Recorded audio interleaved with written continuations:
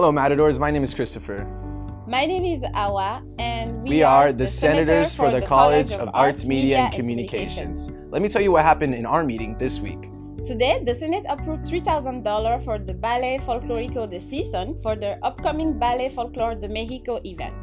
The Senate also repealed a resolution relating to AS Awareness Month in an effort to direct more financial resources to programs and services that directly benefit students.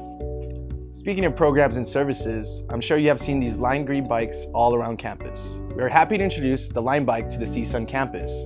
This bike share program makes getting from point A to point B much easier, and it's cheap. If you use your CSUN email address, you get the discounted rate of 50 cents for every 30 minutes of use.